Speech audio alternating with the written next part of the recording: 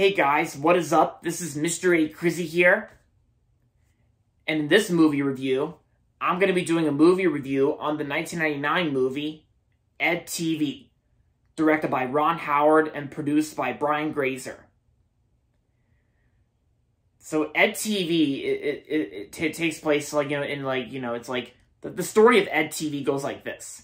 In a desperate attempt to boost ratings, a cable channel decides to document the life of someone on a daily basis and air the footage as a show. That lucky someone turns out to be Ed, like a guy named Ed, who's played by Matthew McConaughey, who's basically, because Ed is pretty much like a video store clerk. Like, he works at a movie store, video store. And so, while the TV series makes Ed an overnight celebrity, it also begins to wreak havoc on his personal life, complicating his relationship with his new girlfriend, Sherry, and causing tension with his brother, Ray. And, it's like, and then, of course, like, Ed has to do whatever he can to try and solve these problems to see whether he could still be on live television or go back to his normal daily life basis.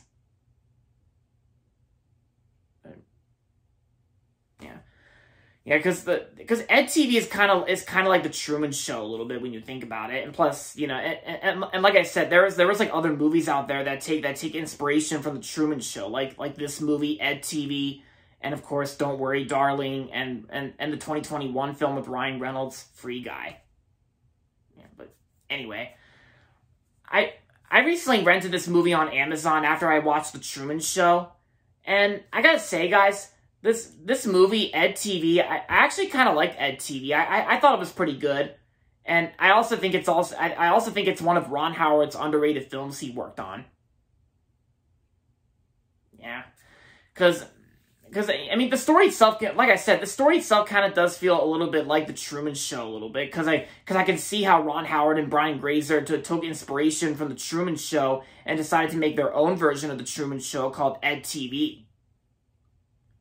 And of course, this was actually this was actually the movie that Ron Howard released in 1999, which was the movie that was released before Ron Howard did his live action take on How the Grinch Stole Christmas with Jim Carrey.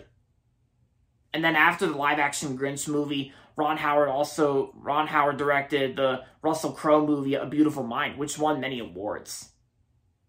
Yeah, because you see, guys, I really adore Ron Howard. I think Ron Howard is actually a talented filmmaker and actor. When he was on the Happy Days, which I remember watching that show a long time ago, and because I think Ron Howard would have to be like one of my all-time favorite filmmakers and directors. Because Ron Howard has made some really good movies, and almost forgot to mention, I also loved Apollo 13, of course, that Ron Howard worked on. I loved Apollo 13, and even last year in 2022. I also really liked Ron Howard's new movie, which came out last year on Amazon, 13 Lives.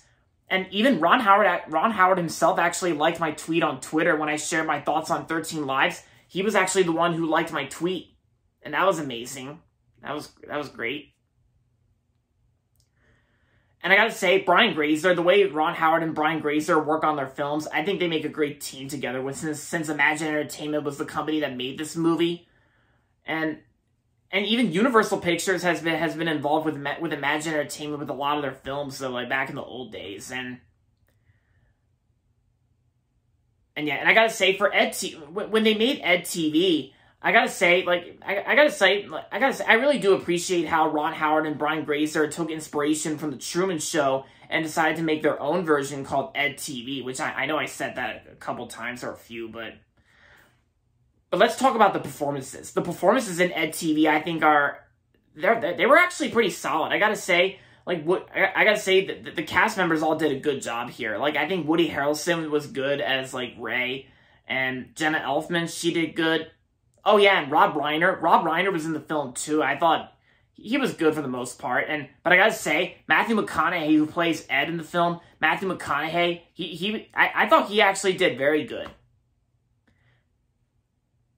Oh yeah, and of course the lady who's basically one of the people in charge of EDtv, Ellen DeGeneres. Like, Ellen DeGeneres actually plays Cynthia in this movie, and I think because I think that this was actually before Ellen DeGeneres played Dory from Finding Nemo, and then that same year in 2003, Ellen DeGeneres got her own talk show.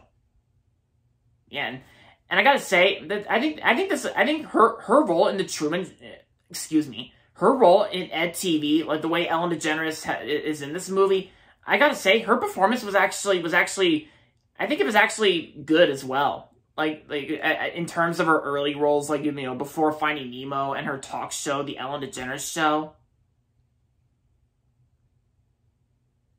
Yeah, because pretty much, almost everyone in this movie, they all did a pretty good job working on this movie.